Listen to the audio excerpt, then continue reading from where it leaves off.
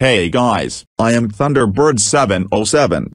And today I'm going to tell you how to get Wrapper offline revision. And this only for WinRAR and Node.js users only.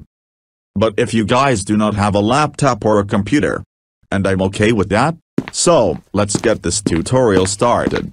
First, you need to install 3 softwares, such as WinRAR, Adobe Flash Player, and Node.js.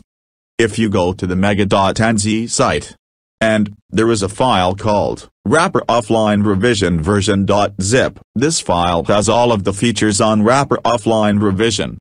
If you already download it, use WinRAR to extract the file. After you did that, open the file on your desktop and right-click on to start Wrapper, and it opens up the command prompt.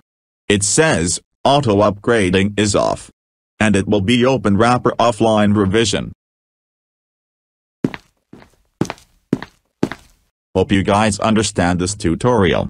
And I hope that was helpful. If you have any issues, ask me on Discord or Wrapper Offline server. This is me, over and out.